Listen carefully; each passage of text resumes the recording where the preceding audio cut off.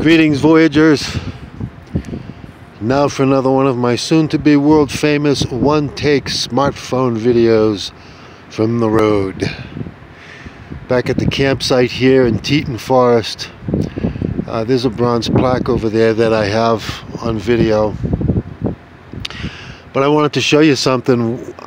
We took a walk down the road this morning, and you know, I'm still recovering from that hip replacement surgery, so there's only so far I can go before it starts to hurt. So we turned around and came back.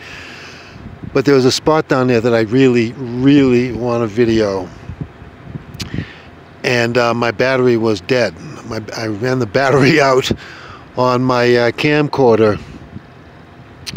And I also didn't have my tripod with me. I want to do a time lapse.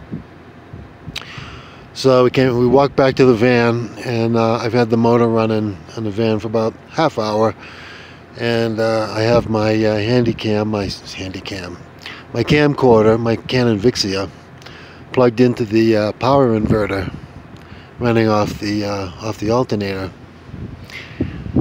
So I've got just enough minutes recharged on the camcorder so that I can go down and do the time lapse that I want to do. It's very windy here, so I'm I'm hunkering down on the lee side of the van because otherwise you'll never hear me.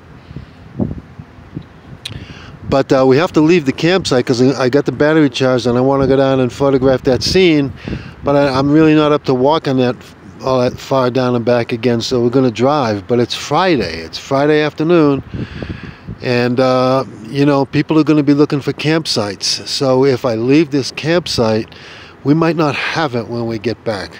But you can legally leave like a tent or your belongings at the campsite and then take off, and it's still yours. If you leave and you don't leave anything behind, someone can legally take it. So I had to buy a pair of sawhorses, plastic sawhorses, when I was in Denver, so I could cut the sheets and the panels of plywood for building out the van. Oh, look, you won't be able to see it, but there's a couple of raptors flying around up there. There's another one over there. Oh man, I'm gonna have to see what I can do, and I've seen them before. I'm gonna have to see what I can do about getting the camcorder up on the tripod and see what I can do. It's beautiful. It's wonderful to watch them soaring on the wind, because the wind is really strong. They don't have to flap their wings at all. It's incredible. Beautiful animals. Anyway, so I had to buy these sawhorses, and it was a pain in the neck. They're $40. They're all plastic. I debated about whether I should just toss them when I leave them, because they take up a lot of space in the van, floor space, and it's kind of at a premium, and they're getting in the way.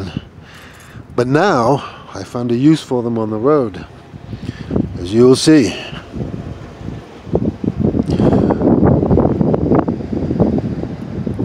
Yeah, we are about to leave the campsite to go do some video, and so I've barricaded the way in, and